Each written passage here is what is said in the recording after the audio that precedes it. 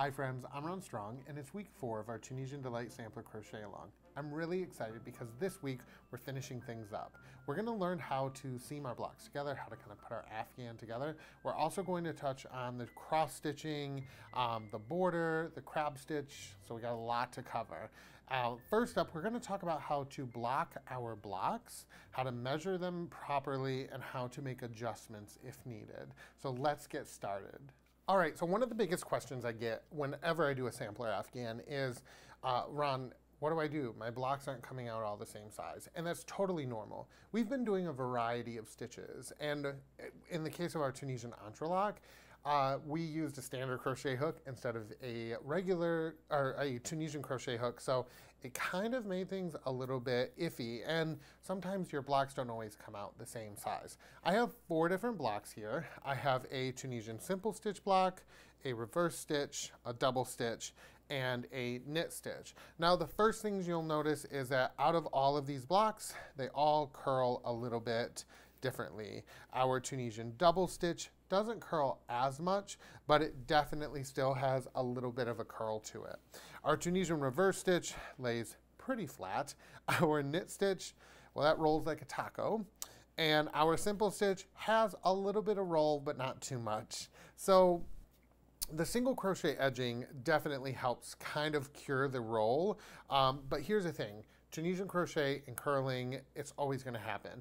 No matter how many blog posts you read, no matter how many videos you watch that advertise ways to cure the curl, it's all things you're going to do after you've finished with your crochet or things you'll do before you start crocheting. There's no active way to cure the Tunisian curl while you're crocheting. Not totally. It can't happen, especially with knit stitch and simple stitch. So one of the ways that we keep these blocks from curling, number one, is seaming them together. When we seam all these blocks together, they don't have the ability to curl because your blocks are kind of being pulled from all sides. The single crochet around helps as well. The other thing we can do is block. Now, blocking is the process of wetting our blocks and saturating them and then laying them out flat. And you can do it with garments, you do it with shawls, do it with a lot of different accessories. Now, what I love to do is I love to do an assembly line block where I lay all of these out. Now, I have these big floor pads. These are I bought these from Home Depot. And you can buy them in a very large pack. If I can find them on the Home Depot website, I'll link them in the description down below. While you're there, make sure you subscribe to the channel. Don't forget to hit that like button. And if you need any more information about how to do any of the blocks, you can find all the links down there too. So make sure you check those out. All right, now that that's out of the way, back to blocking. All right, so let's talk about how we're going to block. Now my sampler blocks are all made out of acrylic, which most of yours will be made out of as well, because that's what I recommended. So we're going to do a process called killing acrylic. Now, killing acrylic is the process of adding steam, and the intense heat of the steam flash kind of melts the plastic in the acrylic, and then it immediately seizes back up. Here's the one warning. Once we do this, the blocks will never go back to where they were, so make sure they are exactly where you want them to be. You can't take this back. It's one and done, one and done. All right, so I'm going to actually do it with my Tunisian knit stitch block because this guy here he's the curliest of them all. Now, a couple things to keep in mind. You should did your single crochets all the way around. You should have 25 each side and 3 in each corner for a total of 112 single crochets. It is extremely important that you have 112. You should not have any more or any less because it's going to make seaming this afghan really, really tough. You're going to need a tape measure. I just have a regular old plastic one here. And the very first thing we want to do is make sure that our blocks measure 9.5 inches. About. Now, here's the deal. A couple of you messaged me and said, Ron, my blocks aren't turning out. I don't know what to do. I've done it with multiple hook sizes. I went down, I went up, and they're just not getting to that 9.5 inches after I put the single crochet border on. I don't know what to do. Well, here's the short answer. You're gonna fudge it. So if you're at like 9 inches, if you're about a ½ inch, these blocks are gonna stretch. I'll show you. If you're more than a ½ inch, somewhere in the 3/4 inch to 1 inch territory, I do recommend trying your best to get it where it needs to be. Now, if your block is bigger than it needs to be, I really advise that you remake it to make it smaller. However, if your blocks are just turning out small and you can't get them to the 9.5 inches, I have a solve for you, all right? We did one round of single crochet.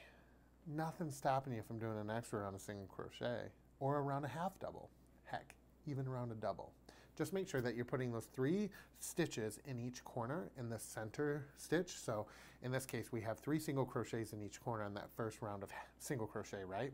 So if I were to work double crochet around, I would double crochet all the way to the center single crochet of that 3 single crochet group, and I would work 3 double crochets in there, okay? I wouldn't work too many rows after that, because then it's gonna look a little weird. You're gonna have this tiny little block and then, you know, this big thing on the outside. But if you just need to fudge it a little bit, that's a great way to do it, honestly. And I've seen some people already do that, especially with the entrelac block, because it can turn out a little bit smaller than what it needs to be. And that's totally up to you. This is your Afghan. This is your sampler. This is what you want it to be. So if you want to keep trying, just don't get too frustrated with yourself. Remember, there's always a way to fix it, right? Okay. So now let's take a look at our block. So this is my Tunisian knit stitch block here, and I'm laying my tape measure on, and I can see that I am at 9.5 inches exactly on the width. Let's check my length. I'm not feeling too positive about this. So I'm measuring from the very top to the very bottom, and I can see that I need to get it straight there. I'm about a 1/2 inch short, maybe 3/4 of an inch short on the length. On the width, like I said, I'm right at 9.5. So what do I do? Well, I'm gonna go ahead and grab my pins. Now, some people use fancy things. I grew up with a Nana that wasn't too fancy. So I use regular old yellow head sewing pins. Now I know I don't need to add any width. So what I'm gonna do is just pin my block to set it. Then I'm going to pin along one end. So as I'm doing this, let me remind you, if your block turns out exactly 9.5 inches, you do not need to do this. All you need to do is add a little bit of steam to your block to help set the stitches. You can wash them and just lay them flat to block. It's totally up to you. But if you're like me and your blocks aren't turning out exactly where they need to be, then this is a great option. So I'm going to add 2 pins on each side, about 1 inch down, just to hold it into place. Then what I'm going to do is grab my tape measure and put the 0 on one end, and I'm going to stick a pin in the end of my tape measure. Then I'm going to just lay my block flat, and I can see that right now it's getting about 9 inches. So I'm just gonna start kind of coaxing that fabric towards me by running my hand over it gently. Then, once I get it right where I want it to be at 9.5 inches, I'm going to simply put a couple pins in. Then I can remove the pin from my tape measure, and I can go ahead and start stretching the block to those center pins. So by doing this, what I'm doing is just getting my block right where it needs to be. I'll put some in the corners. And you're gonna see some gaps that form when you stretch the blocks. That's totally fine. Don't worry about it right now. And like I said, I don't have to worry about the length or the width too much. It's mostly the length. And I can already tell this is a great square. Now I'm not gonna worry about the edges being too wavy because we're seaming these blocks together. So those edges are gonna straighten up once we put a seam in there. We just wanna get it right where we need it to be. The other thing is, you've noticed I haven't woven in any of my ends. I wait to do that until the entire Afghan is seamed. All right, so now that I have all of my pins in place, what I'll do is try not to break my steamer. Then I'm gonna turn it on and fill it with just a touch of water. I'm going to put the lid on, and I'm going to give it a minute to warm up. Why do we use a steamer and not an iron? In iron, you run the risk of laying it too close to your acrylic and creating a permanent melting situation that you can't undo, and I hate that. I'm going to talk quickly because this is about to get real loud. One of the other reasons I like these mats from Home Depot is that I can move them. The steamer that I have, I can't hold it down because it'll end up leaking hot water. All right, so I've got this all pinned out. I got my my steamer going, as you can probably tell. I'm gonna try not to let it hit my face with all my makeup on. But all I'm gonna do, this is one of the reasons I love these mats from Home Depot. I can just hold them up on their own, and this block is staying put. Now this is a little tough for me to see, so hopefully you can see it. But what I'm gonna do is just run my steamer over top of my piece. And you'll notice that your stitches start to like puff out, and it starts to look beautiful. And that's it. That's all blocking is. Then I'm gonna give it a little tug, but the stitches are already set. This is not going to go back to that original measurement. So I'm gonna take all of my pins out, and you'll watch, this does not move an inch. It stays exactly where I want it to. Now here's the deal with Tunisian knit stitch. You can already tell it wants to curl. It's always going to want to curl. Tunisian knit stitch is just atrocious unless you add a bunch of borders. Luckily, we're doing that with a sampler. It's always going to curl, so keep that in mind. But that's it. That's how you block. This block is now ready to be seamed just like the other ones. So I want you to do that with all of your blocks. Give them all a little bit of steam, get them all ready to go, and get them all the same size. Now make sure, very important, like I said, make sure that you have your correct stitch count on all of the blocks. Next, we're going to talk about cross stitch, and then we're going to talk about seaming our blocks, all right? All right, so next we're going to talk about how to cross stitch on our simple stitch block. Now this is totally optional. If you don't feel like doing this, just skip this part of the video. Go to the next section where we start talking about assembly, all right? So when it comes to cross stitching, it's totally up to you, the design that you want. Now, with the pattern this week, I've included a chart for the heart. I've also included a blank chart that you can kind of fill in and draw your own design. And there's a ton of designs out there that are free that you could use for your own personal enjoyment. I just chose a heart. Today I'm just going to show you how to do the basic cross stitch, which I think is rather important. So I have a nice little block of Tunisian simple stitch here. And what I need to do is find the other end of my yarn and pull it out. I'm going to cut it. I'm going to get rid of our afghan, put this to the side. So the thing with cross stitch is it's really easy to do. Actually, I used to do cross stitch when I was a kid. It was one of the very first crafts other than crochet that I picked up doing, and I really loved doing it. It's very meditative. It's really, really easy to do once you get going. The important thing is to always work in rows and to always make sure your crosses are going in the same direction. So first up, what you would do is thread a tapestry needle, just using a regular tapestry needle, and you're going to want to use the same weight of yarn that you used for your block. So worsted weight block, worsted weight yarn. You're going to come up and through your work on the left side of one of the vertical bars. And the great thing about Tunisian simple stitch is that it's essentially a block. So you want to come up on the left side of one of the vertical bars and through. Then we're going to cross a vertical bar, and diagonally we're going to go into the hole that's at the base of the vertical bar on the next row up, kind of one block over. And we're going to go down into that stitch. Now don't pull too tight here, just pull enough so that way your stitch sits on top. Then we're going to go right through the hole that's next to,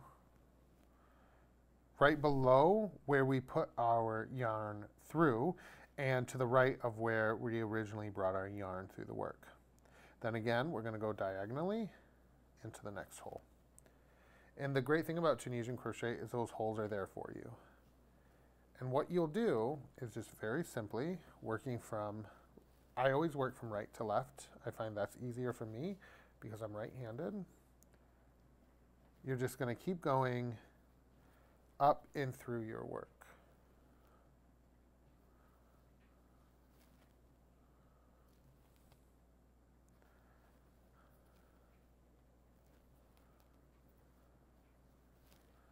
All right, so then once you have a few stitches, we have 5 here, what you're going to do is basically the opposite of what we did. You're going to come through as if you're going to do another stitch, but instead of going to the upper right-hand corner, we're going to backtrack and go through the hole that we went down with our previous stitch. So right here at the top, we're going to go down and through there. Then we're going to go up and through. We're basically now working from right to left. We're just backtracking. Go up and through. So once you get back to your beginning, depending on your design, you're going to, I always move kind of one block over, depending on what I'm doing, and I just repeat the same process. I come up, I move one block to the right, and I go down on the diagonal. I come up through my work, I move one block to the right on the diagonal, and I go down. Now if I wanted to work from right to left back, I come up through my work, and on your back, I'm going to go diagonal but to the left. I come up, diagonal to the left. Okay, come up, and then diagonal to the left. Now, if your crosses aren't looking perfect, mine definitely don't look perfect here, you can just kind of fiddle with them. But they're going to settle on their own. And that's it. That's all there is to cross stitching. So you're going to follow the chart working in rows, and you can, like I said, follow the heart chart, or you can make your own chart, or you can skip this part entirely. It's totally up to you. You can kind of go freehand and just do little X's all over, which I think would be really beautiful as well. Totally up to you. So next, let's talk about seaming our Afghan together. All right, so let's talk about assembling our Afghan. Now, you can assemble this any way you want. You can seam these block by block, you can do rows, you can do columns, it's totally up to you. I kind of go higgledy-piggledy and just do whatever I'm feeling like on that particular day. There's no right or wrong way to seam, in my opinion. Just make sure that your seams are always really, really strong. And the way you do that is always use the same size hook that you used for your border stitches, your single crochet stitches, and use the same yarn. And I always seam with acrylic yarn. Even if I'm making a wool Afghan, I'll always seam it with an acrylic yarn because acrylic is just stronger. All right, so let's talk about how I seam. This Afghan, I seamed the rows first and then I put the columns together. Alrighty. I'm going to put a crochet or a slip knot on my crochet hook. And then if I were to, so let's say I wanted to do rows first. So we have 4 blocks. I would seam these 2 blocks together, and then I would seam these 2 rows or columns. Technically columns. We're seaming rows to make columns, and then we'll seam the columns together. You with me? Okay. Sometimes I don't know if I'm with myself. So the very first thing I would do is I would grab 2 blocks to seam those rows together. I would find my center single crochet, and I would insert my hook into the back loop with my slip stitch or my slip knot on my hook, and then I'm going to find the back loop of the center single crochet of that 3 single crochet corner, and I'm going to insert my hook into that. Okay? Next, I would just simply pull through. I have 2 loops on my hook. Then I'm going to slip one loop through the other. Next, I'm going to go through the back loop of the block facing me and the back loop of the block behind me, and I'm going to slip stitch. And I'm going to do the same thing again. And you just keep repeating this across. This is my very favorite way to seam Afghan blocks. Just a simple back loop only slip stitch seam. Now, why do I do it with the right sides facing? When you seam your blocks with the right sides together and the wrong sides facing you, you often end up with the bubble effect. That's where you have a deep seam and your seam is kind of recessed. And it causes your blocks to puff out. And if there is one thing I hate, it is a puffy block. So, to avoid that, I always seam with the right side facing. It's just my preferred method. Here's the great thing about crochet. There's about 1.5 million ways to do about 1.5 million things. And seaming is one of those things. You got a whole lot of different ways to seam blocks, and make sure that they don't come apart. You do what you love to do. If you've never done a sampler Afghan before, you've never seamed blocks together, all you got to do is work this way. All right, so I am at that center. So once I've worked from the center single crochet all the way across to the center single crochet in the left-hand corner, because I start in the right and I work across to the left, here I'm going to chain 1. Then I'm not going to break my yarn. I'm going to grab the next 2 blocks. I'm going to insert my hook into the back loop of that second single crochet on each of the block facing me and the block behind. My wrong sides are together, and I'm going to slip stitch through and tighten that up. Then I'm going to do exactly what I did before. I'm going to slip stitch in the back loops of each stitch across.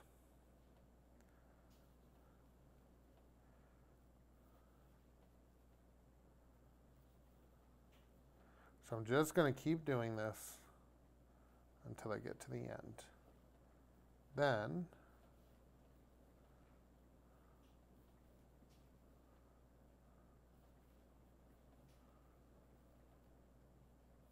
I'll end off my yarn and fasten off. Sorry, forgot what I was saying there. Crochet is just too relaxing, and then I'm teaching it, and then I get really relaxed and into it, and then I'm like, well, what the heck was I doing in the first place? So I'm just going to keep going, working my way across. Then I'm going to open these up so you can see I have a nice seam. Now, if I were using the same color yarn as the blocks, this seam would be pretty darn invisible. And as you can see, it's pretty darn flat. If I added a little bit of steam to this, this would lay perfectly flat. And even on the back side, see how these start to bubble? That's what I mean by that bubble effect. I don't like that on the right side. I'd rather have that on the wrong side. So you'll finish working your seam all the way across in the same way, and you'll just fasten off. Then you'll do the same thing from top to bottom, seaming all the way down, working in the back loops, and just slip stitching all the way. The biggest question I often get is, well, Ron, what do I do when I come to this section here, where this intersection is of the 4 blocks? You're going to do the same thing we did in this section from when I worked from right to left. You'll just chain 1, and then you'll go right into the next stitches. Here's what I would do if I were you.